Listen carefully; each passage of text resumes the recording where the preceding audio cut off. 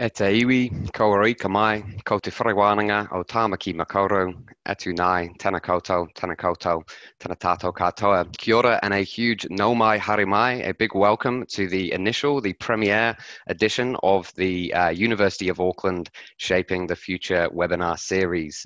In this webinar, we'll be talking about how we can shape the future through education, law and public policy. Now, just before we do get started, there is a Q&A function, so feel free to pop any questions that you have whatsoever on the Q&A at the bottom of your Zoom screen there, and we will have a section at the end of that to go through those. Now, if we don't reach everything, we will have a copy of those questions and we'll get back to you within the next week or so.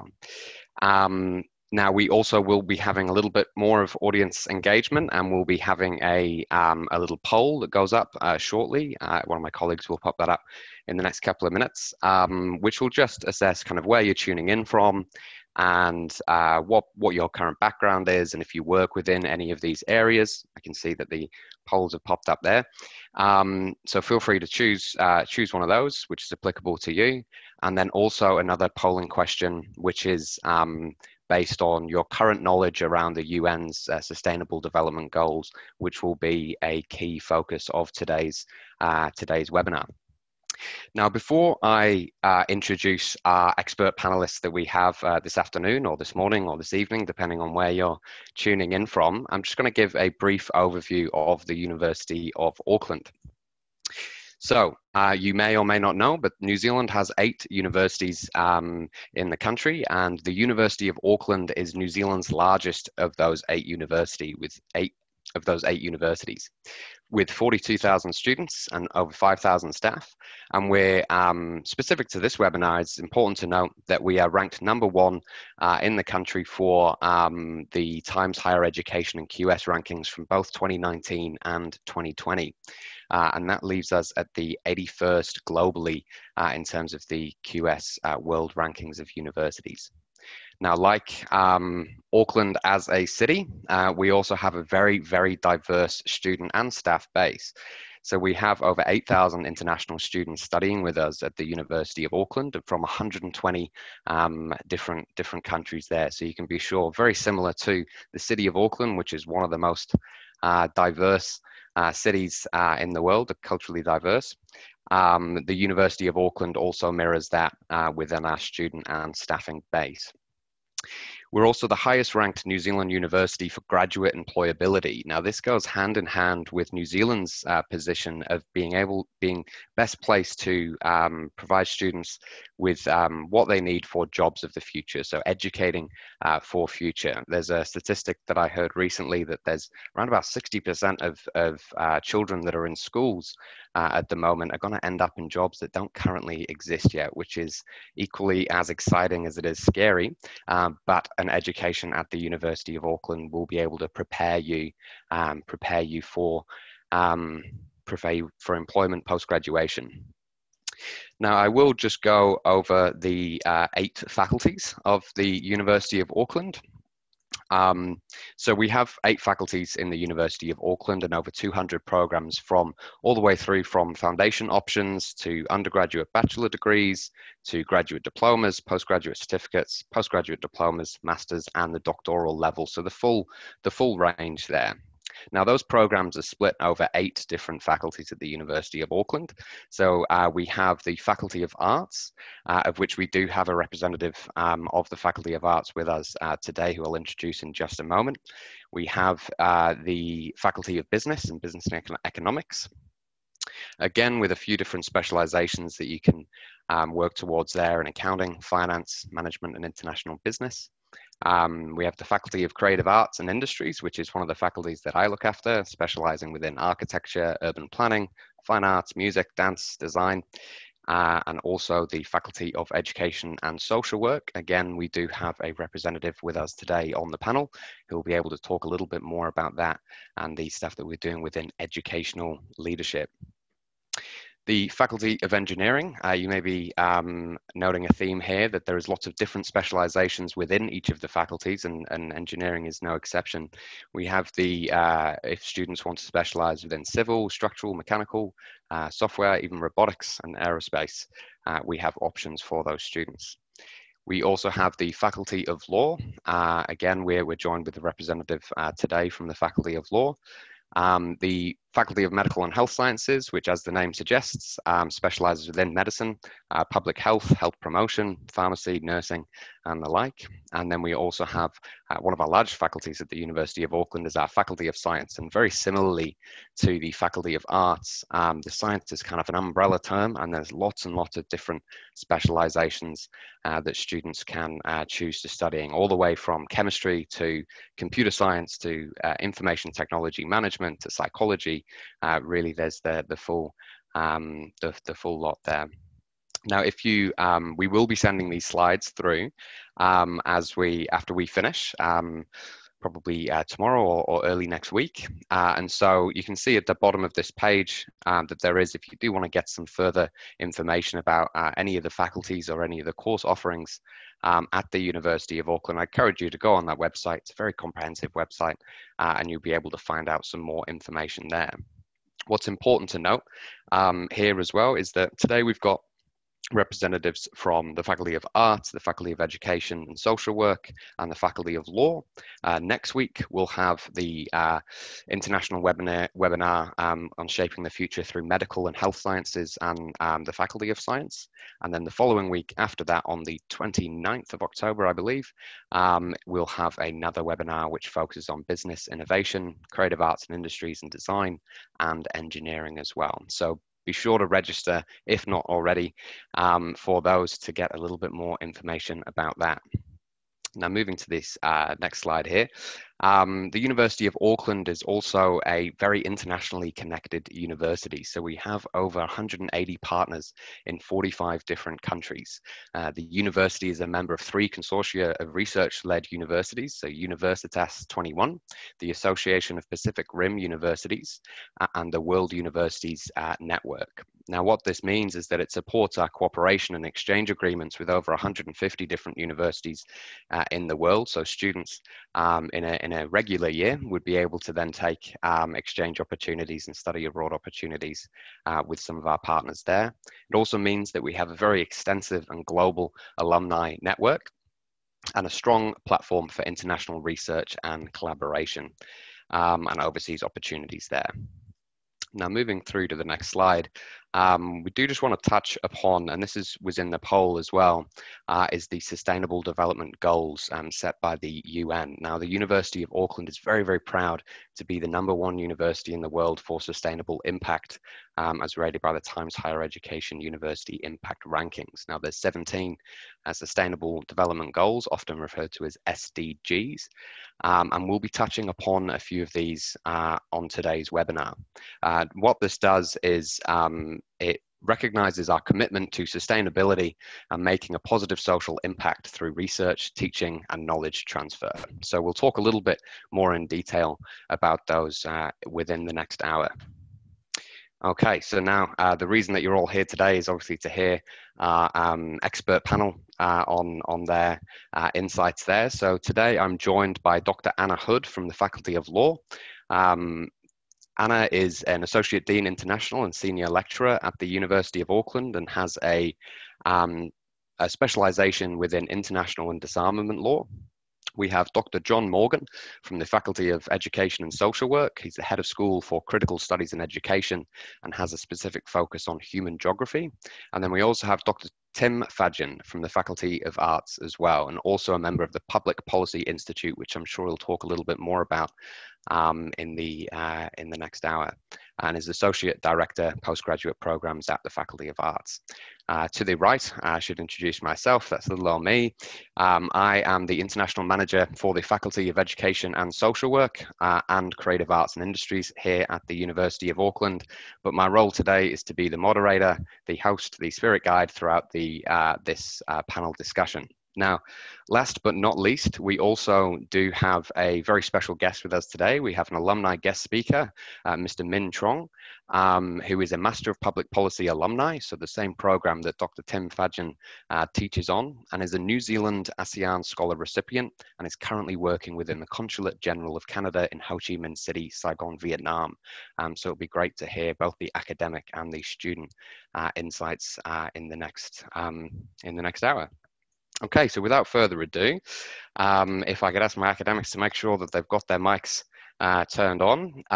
So we often think of sustainability in terms of environmental sustainability and climate change, but there are many other dimensions to sustainability. What does sustainability mean to you? And why do you think it's important to question the traditional thinking about sustainability? If I could get Dr. Tim Fadgen from the Faculty of Arts to lead this question, and then I'll pass over to John. Kia ora. Thanks, Ben. Well, I think with this question, just to kind of get the ball rolling, we tend to think of sustainability as something related to the environment, but throughout most scholarship and academics tend to look at it as involving also the elements of society and the economy. And the principle asks us to consider how we can ensure that the things we enjoy today are there for those who come after us, and how we might extend those benefits to others.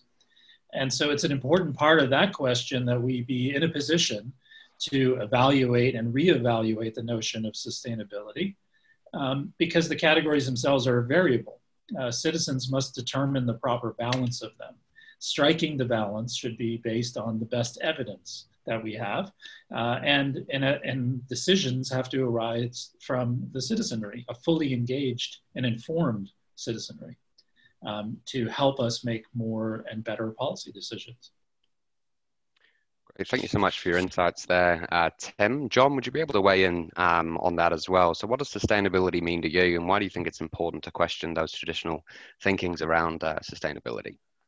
Well, I think I'd sort of thank you, Ben, and kia ora. I think I'd sort of go along with what Tim has just spoken about. The sort of have a wider definition of what sustainability entails. I think for me as an educator, I think the word is often means everything to everybody. It's one of those portmanteau terms that can sort of satisfy everybody who can be against sustainability. And I think for me as an educator, one of the key challenges is to try to distinguish and discern different meanings of the term. So just to give two examples, one would be when we often talk about sustainability, we talk in terms of technical solutions, either technologies or management systems in order to make a more sustainable world. And I think they tend to be very human-centered. The other angle from that would take a more ecocentric approach, which starts with the earth first. They lead to very different conceptions of what type of society and what type of economy and what type of ecological base we'd be using. So I think sort of I'd sort of add to Tim to say we just need to sort of discern different meanings of the term and try to unpick those.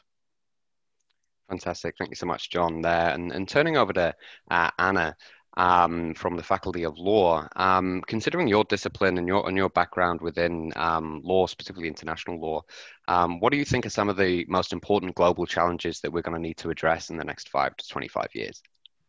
Thanks so much, Ben, and kia ora koutou. It's lovely to be joining you this afternoon. So there are so many big global challenges that those of us in the law faculty are thinking about and working on. In the area of international law, obviously climate change and environmental issues are a huge issue that we're working on and trying to get action around. There are also big issues around global migration. We currently have over 70 million people worldwide who have been forcibly displaced from their homes, and so international lawyers spend a lot of time thinking about how do we provide protection to those people and pathways to places where they'll be able to be safe and to re-establish their lives. There are lots of different other areas, from human rights to poverty to trade. But I think one other sort of key issue in the international system at the moment that really underpins all of the different big substantive areas is the extent to which the general international system is working well. We've seen in the last 5 years or so quite a lot of different countries walking away from international organizations, whether that's the World Health Organization or the World Trade Organization. Countries are more hesitant about signing up to international treaties. And so we've got a bit of a legitimacy crisis in the system at the moment. And there are some good reasons for that. There have traditionally been quite a lot of problems in the system, but it's also concerning. And I think in the next 5 to 25 years, we're really going to have to work hard on designing a system and reconceptualizing a system that works well for everyone and ensures that we can really tackle the many different issues that exist. Fantastic. Thanks, Anna, there for your insights. Tim, would you be able to also tackle that question? So maybe from the public policy standpoint, what you think are some of the most important global challenges that we're going to need to address in the near future? Thanks, Ben. Yeah, I think Anna identified many really important issues. Just to sort of recap a couple, climate change, obviously, something we've already kind of alluded to, income inequality and economic growth, but also to another of her themes, government accountability, democratic issues, including citizen participation. So recently the OECD had put out a report that's projected massive shifts in economic activity to emerging economies, including many countries throughout Asia. And with the global share of GDP in these countries being projected to outpace those of the OECD by 2060. So if we think about these themes in the context of sustainability, we have to think about what challenges are likely to emerge from a public policy perspective and in citizen engagement. And what skills do we need as practitioners, as researchers, as students and others to address them? We certainly will need to again, to echo some of Anna's comments, a strong global network of like-minded professionals. These are often forged at the university during studies and in the interaction between researchers, students, and the practitioner communities. And we need to consider how economic growth is being done and whether it's being done sustainably, keeping in mind the balance of the environment and the societal aspect that we mentioned earlier.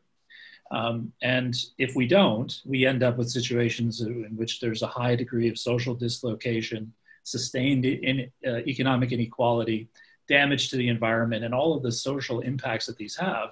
Again, Anna's alluded to this as being in the context now, and many projections have that being an ongoing issue that are going to require our constant attention and engagement in the years to come. Fantastic. Thanks, Tim. John, would you also be able to make any additions on that, perhaps from your background in either educational leadership or human geography? Well, I think in terms of the list of issues which are sort of have been mentioned by Anna and Tim, I won't go over those again. But I think in terms of education, there's a question which I think is broadly has to be framed in this way: is that for most of the last 70 years, education has been undertaken with the assumption that the world is going to be on an upward curve, is going to be increased in terms of levels of globalization, and that the sort of prospects for a better world and a better life for future generations is sort of taken as read.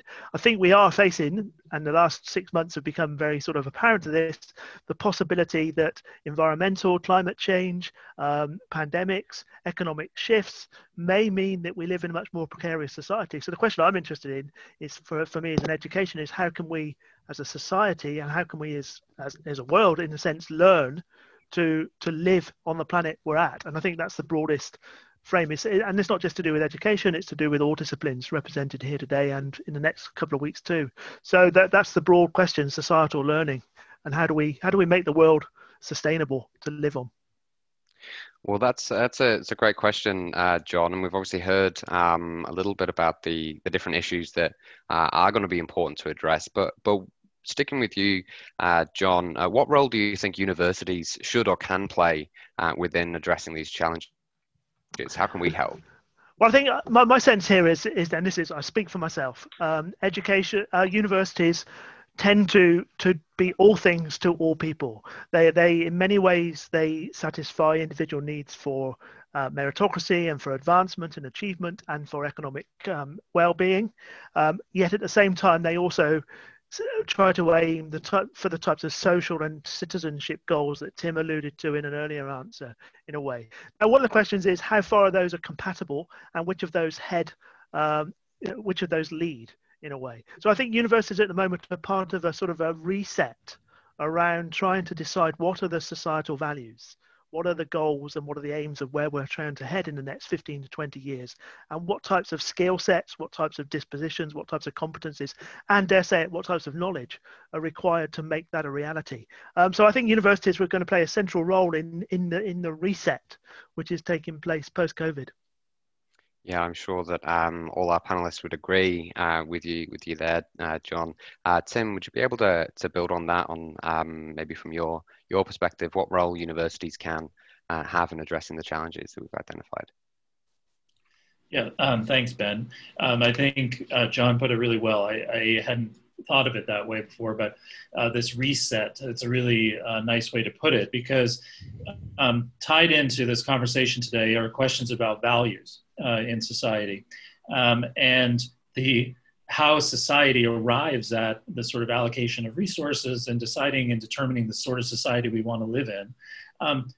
It depends on having a strong evidence base and people who are given or sort of develop the necessary analytical skills in order to make those decisions. So universities play a central role in that, and how we address these challenges. So we need to focus on and do educating and training students to be leaders in their respective fields, communities, internationally. We are working to equip students here. Well, I shouldn't say equip them with curious minds. They come in with those, but hopefully through our courses, they develop those things a bit more. And we equip you with analytical tools to confidently make smart, informed decisions so that you can anticipate challenges and also work through solutions to them, working through that. So that's part of the teaching model we have here at the university, which I'm happy to be a part of, is this research-based model. So we're active researchers who bring in our own research into the classroom to try to stimulate these sorts of discussions and approaches to problem solving. Great. Thanks for your insights there. Anna? Thanks so much. So fantastic answers from John and Tim. To build a little bit more on them, in terms of the classroom, in addition to the wonderful things Tim's just been talking about, in the law school, we're really committed to providing all students from all different backgrounds access to understanding about the law and how it works and how it can contribute to solving some of the big issues we face as a society. So some of our degrees train you to be lawyers, and our postgrad degrees, we already have people who are already lawyers coming in. We also have some postgrad programs such as our Master of Legal Studies, where people who have been out in other professions can come in and get a taste of the law and a bit of an understanding. And so we're very focused on ensuring that a whole range of people can get access to information and new ways of thinking about some of the big problems. We also put a lot of emphasis on giving our students, in addition to having them question and develop analytical minds, giving them exposure in the field. So we build in opportunities for internships, exchanges that have already been mentioned, and a chance to really participate in some of the big issues going on. And I think that one of the strengths of Auckland Law School is that we have a number of our academics, but a lot of our academics actually, in addition to their academic research and teaching, are also involved in work in the real world. And so a lot of our faculty members are involved in big negotiations on international issues, advising governments, helping civil society actors. So it's a really vibrant place to be, and quite an exciting place to be right now as we're thinking about how we go forward in the next couple of decades. Fantastic. Thanks, Anna, and thanks, Tim and John, for your answers there. Now sticking with you, Anna, for this next question. So, Anna, you work in international law. Can you tell us a little bit more about your work in this area and what role international law can play in helping the global community shape a more sustainable future? Sure. So, international law, when it comes down to it, I think is really, this is two key things that it's trying to do.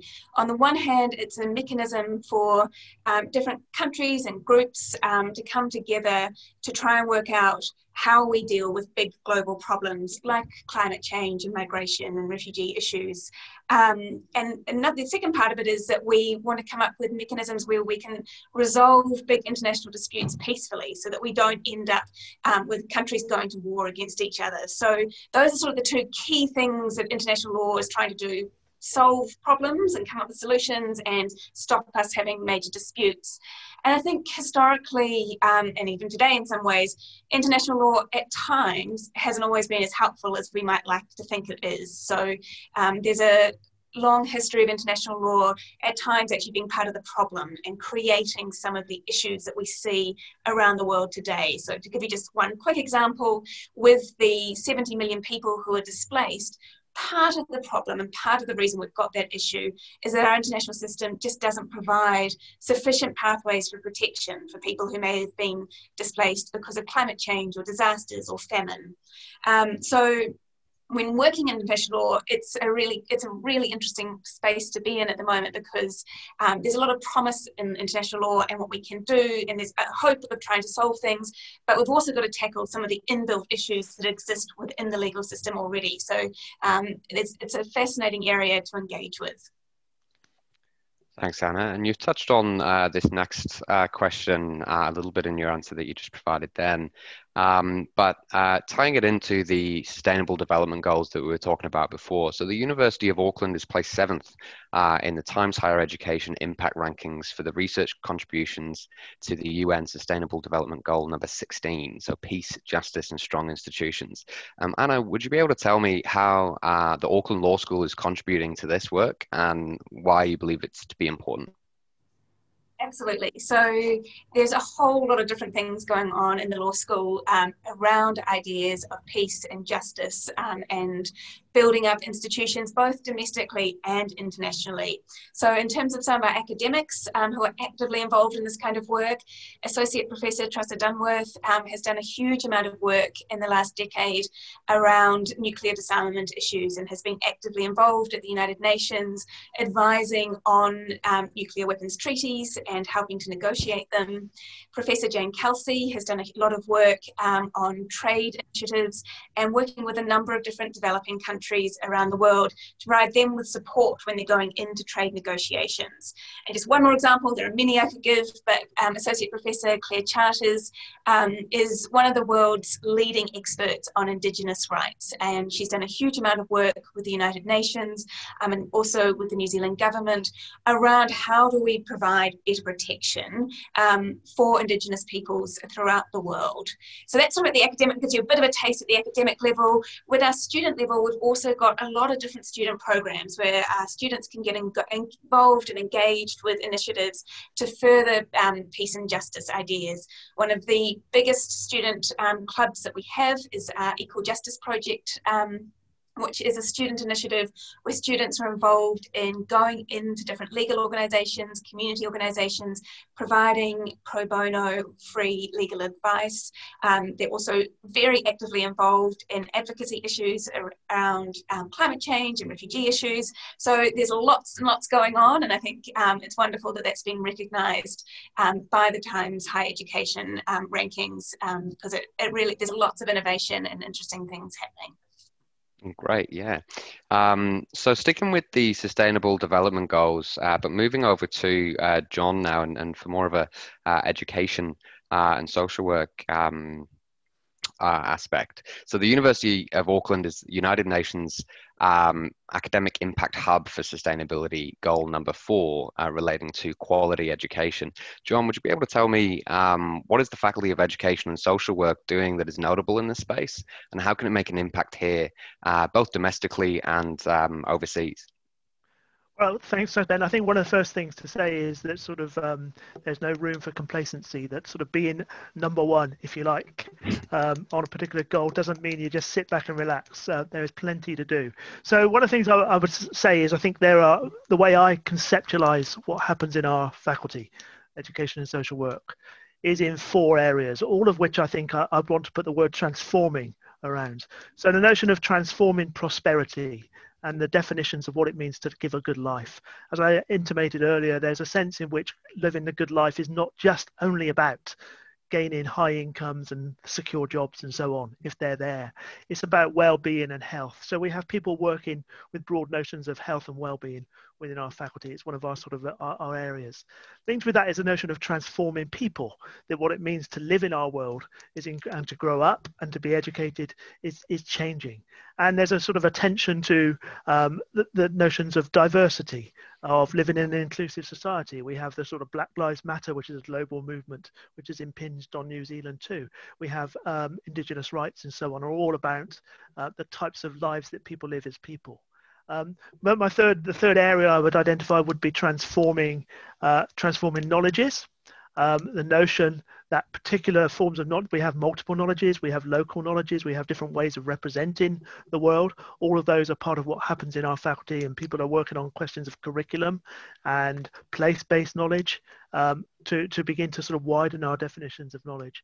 And finally, and last but not least, would be transforming sustainability and transforming environments, where increasingly we're recognizing that the social and the natural worlds cannot be separated, and we need to build those into all of our areas of work. And I think that sort of identifies one of the sort of the sense that there is room to do more.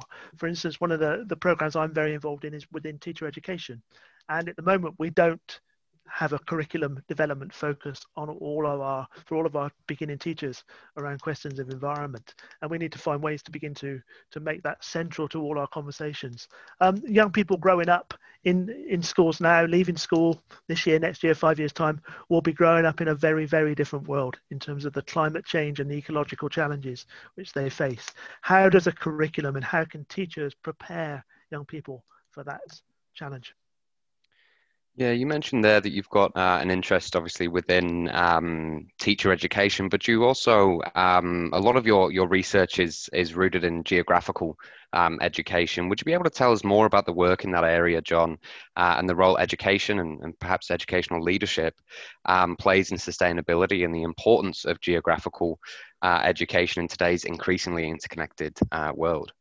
Well, I suppose as a geography educator, I would say that geography is the most important subject for identifying sustainability. But I would say that. But I think that there's this sense of always trying to take a sort of a backward step and begin to look at where we've come. I think it's really important that the modern environmentalism really is probably only 60 years old. The publication of Rachel Carson's famous book, Silent Spring. And since then, there's been a gradual recognition of the importance of sustainability in virtually all levels of society. So when I started teaching in 1988, large corporations in the UK, such as Marks and Spencer's, denied that climate change was happening. We're a long way from that now. In that period of 40 years, we recognized societally and in governmental terms that something needs to be done. We may not be doing it at that point, but as fast as we need to, but it's recognized and so on. And education is linked to that too, a need for centrality of debates about the environment within all curriculum subjects. My own sense as a geographer is that we have struggled to incorporate environmental themes as explicitly in curricula across the world as we should do. And so the people talk often that there's a geographical ignorance amongst particular younger generations. And geography education is clearly concerned about that. But geography ought to be sort of seen as sort of a hub whereby all subjects within the curriculum have something to say. So environmental history, quite important for history to begin to talk about the big issues around the changing nature of Earth systems. In terms of studying poetry and studying literature, the English curriculum can be a place to reflect on nature and the genres of nature writing. Science and sustainability obviously go hand in hand, and the move towards more public understanding of science. So I sort of wouldn't want to be sort of territorial about the notion of geography as part of the curriculum. There needs to be a sort of outward radiating of environmental thinking and sustainable thinking at all levels of our curriculum. Thanks, John, and thanks, Anna, for your answers before that as well. Now, kind of staying on that somewhat same theme of geography, Tim, your research focuses on public policy, but also, within international development and immigration law, which obviously relates to human geography and comparative politics. Can you tell us about the Public Policy Institute and what the work that you're doing there is, and how the research is helping make a difference in communities, both here in New Zealand and offshore. Sure, thanks, Ben. So the Public Policy Institute, or PPI, as it's referred to here, exists to foster independent critical research on key policy issues that affects New Zealand, but broader the communities throughout the Asia Pacific and even around the world. We developed the center on an interdisciplinary model, and it brings scholars together from across the 8 faculties of the university. And the aim is to disseminate evidence-informed, policy-relevant knowledge. We work with government on all levels here in New Zealand, including very close ties with New Zealand's largest city here in Auckland, but also strong connections with central government ministries, NGOs, and communities in particular. And some of my work over the last year and a half has been to sort of broaden these partnerships out to other parts of the world. And as Ben mentioned earlier, one of those initiatives is currently underway with the U21 partner at McMaster University in Ontario. We're doing an innovative public policy training exercise that will be done in semester 1 next year, where we're bringing students together in basically from both universities to work on Indigenous policy issues related to food security, both in New Zealand and with First Nations in Ontario. And the opportunity for students here is to look at a policy problem in a comparative context, to explore issues here, learn about how we engage with communities here to solve policy problems, but also how do we and other researchers in other contexts identify problems and collaborate to find problems. So how can we lesson draw and work together on that?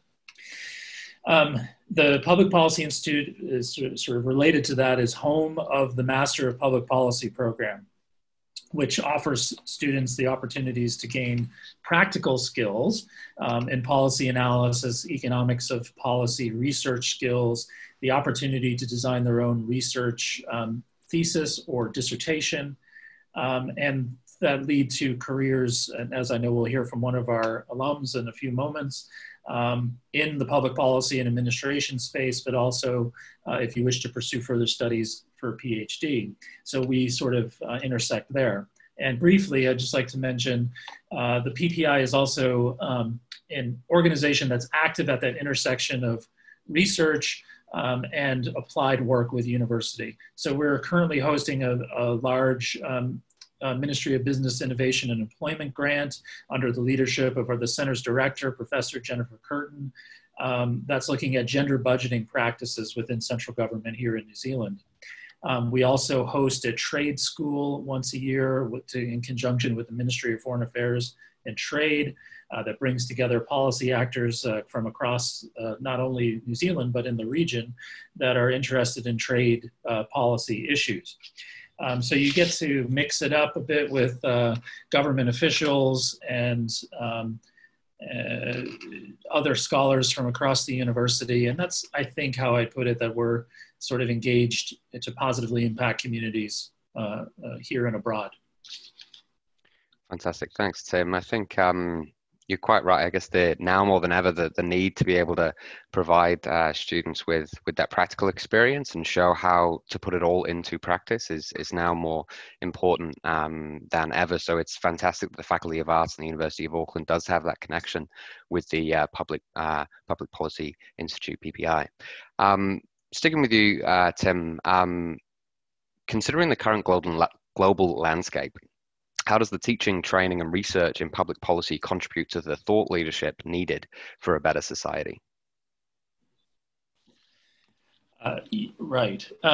So this is sort of echoing a bit of something Anna mentioned earlier, but I mean, I think we're all consumers of the news here, certainly, and I know all the participants in this are in their own countries, but we can look around the world and see these trends. This current landscape is at a crossroads of sorts. And that redefining what's going to come forward, to sort of echo John's earlier comments, is this point, the sort of inflection point, I suppose, for lack of a better term, that we're at in this current global landscape. Thinking about what the proper role of government institutions is, and that these institutions are under assault. There's a lack of trust in many countries in these institutions. Some of it is well-earned lack of trust due to corruption and other things that sort of depress that citizen and non-citizen confidence in government organizations. Unmoored in some ways from the confidence in these institutions, the academy is playing this crucial role here to think about training, teaching, research, and particularly in the public policy space. So I'm a fan of geography as well, and then there's a lot of overlap between geography, law, and public policy. And public policy is best when it's informed by those other disciplines. And clearly, the University of Auckland, as an institution of higher learning, leverages this world-leading research and this research-based teaching and training model to this purpose. The Masters of Public Policy courses, for example, are taught by policy researchers, many of whom were either practitioners at one time or who have engaged in fellowships to go and work with government ministries to bring those lessons back from the bureaucracies around the world back into the classroom and inform our research and teaching. My approach, of course, is one that you should learn real world policy analysis techniques and engage in exercises in the classroom. I described one just a few moments ago that we're in the process right now of co-designing with our colleagues at McMaster University in Ontario that's designed to do just this. But it's an opportunity for students through this teaching and training to explore fresh ideas, pose challenging questions, and to expand your thinking.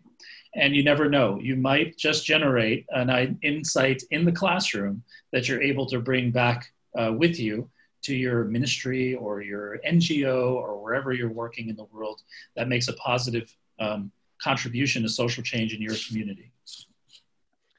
Thanks, Tim. Now, sticking within the Master of Public Policy, we also have a special guest with us today. We have alumnus Min Chong on the panel with us, and we'd like to ask you a couple of questions. You came to New Zealand as a New Zealand scholar, an ASEAN scholarship recipient, and you're now working at the Consulate General of Canada in Ho Chi Minh City, Saigon, Vietnam. Can you tell us about how your time at the University of Auckland impacted your career and the vision that you had for the future? Thank you, Ben, for having me today. Well, I studied at the University of Auckland for the Master Public Policy program back in 2016. And I think it has brought a valuable experience for my professional and personal development. I enjoy learning the critical knowledge and skills in comparative public policy, political management in government, trade, and international relations. So I believe that these courses had prepared me for drafting policy briefing and making critical advice to high-level management, which are very useful for my role as a trade commissioner at the Consulate General of Canada. So back in 2017, I had the opportunity to be the liaison for the Canadian Minister of International Trade at APEC Summit in Vietnam. So as I mentioned earlier, the skill and knowledge that I gained from the MPP program was crucial for me to fulfill this super challenging role, even though that it was more than a week. So at the completion of the summit, I was among the local team that supported Canadian leaders to meet and shake hands with the Prime Minister of Canada, Justin Trudeau. So it was one of the most memorable milestones of my career. So personally, I think the time studying at the University of Auckland has contributed to the growth of my career and shaped my vision as a global citizen. I can work at my home country while making positive changes across borders. For example, enhancing trade flow between Canada and Vietnam. So this is something that I really value as an alumnus of the university and also as a former recipient of the New Zealand Scholar Awards. Fantastic. Thanks, Min. And sticking on that theme of employability, so the University of Auckland ranks 59th in the world for producing highly employable graduates according to the 2020 QS Graduate Employability Rankings. From an alumni perspective, what skills did you gain? And you've touched on this already a little bit, but how does this align with shaping the future and creating a positive social impact? Yeah, happy to share my experience. So beyond studies in the classroom, I had the chance to do an internship at the office of a member of parliament in the Auckland area. So this is thanks to the great connection between the Master Public Policy program and the public sector in New Zealand. For me, it was an eye-opening experience because I have a chance to engage with the MP and talk about New Zealand politics, election in New Zealand, and I also have the chance to observe how the MP interact and assist their constituents. An opportunity like that is rare in my home country because connection to politicians here for a student to do a research and internship is somewhat limited.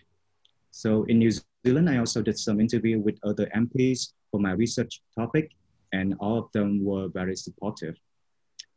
About creating social impact after completion of my study, I have been working with some alumni here in Vietnam and some in Asian countries to create a network to empower young people in our home country to pursue graduate study in New Zealand. We created Facebook networking event, share our advice and experience, and we believe that this new generation can create further positive social impact if they can study overseas and bring those skills and knowledge to contribute to the socio-economic development of their country. So I just want to share a quote from Michelle Obama that I really like on helping others. When you work hard and done well and walk through the doorway of opportunity, you do not slam it shut behind you.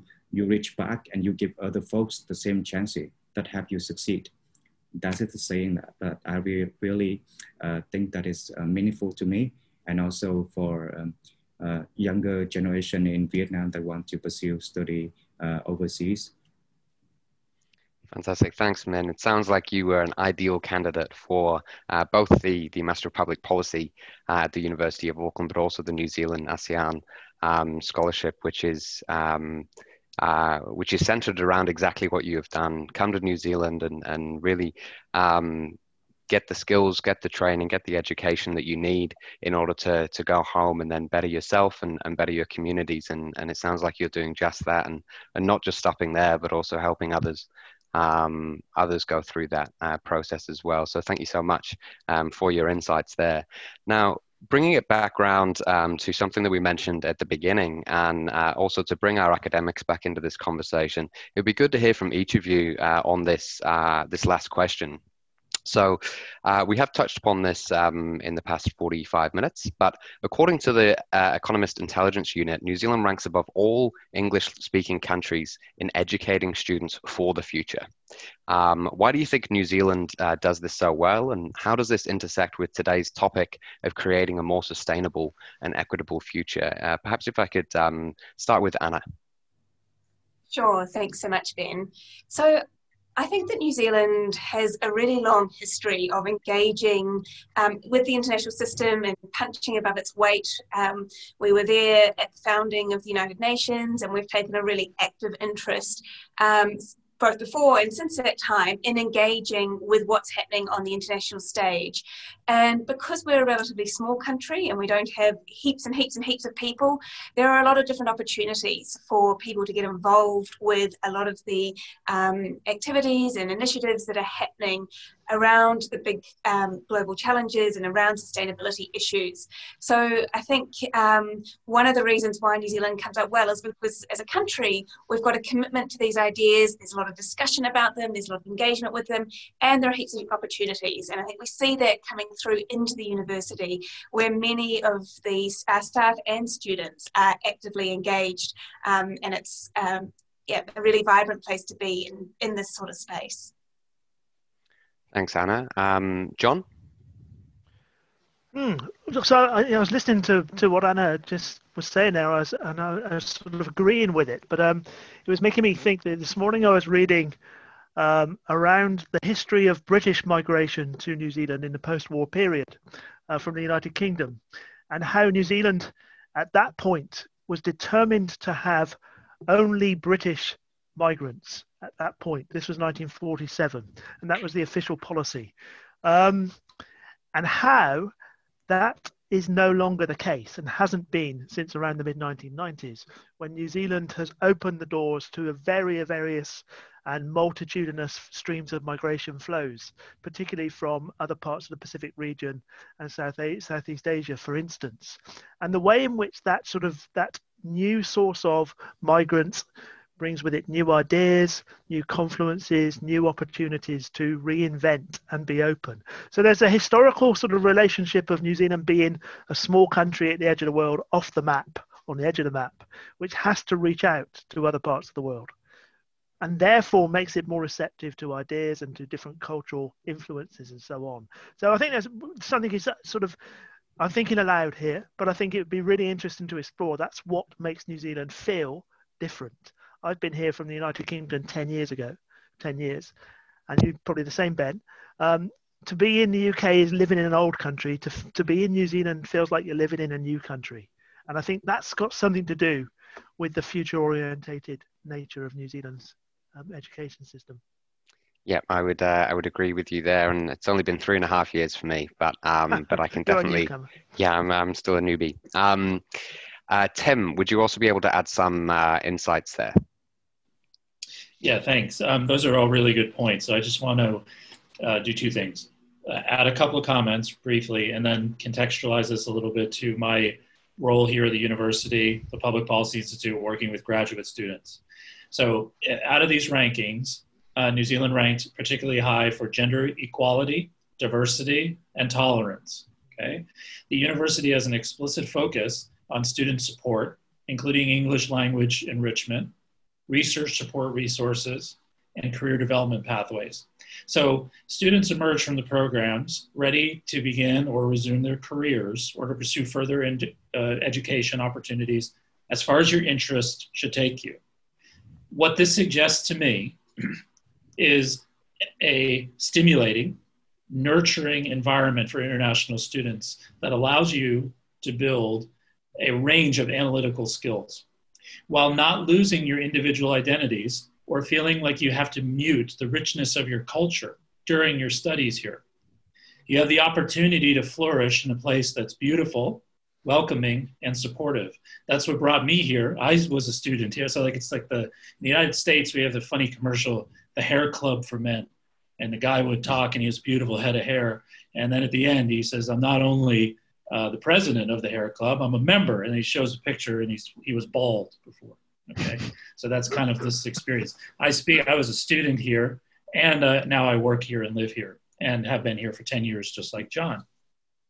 So in sum, learning happens both inside and out of the classroom. In my view, the ranking is an important indicator for a student thinking about a place to go that allows you to reach your potential, make lasting relationships, is a theme I mentioned earlier, and to have an education that's fit for purpose, to make a positive social impact in your community.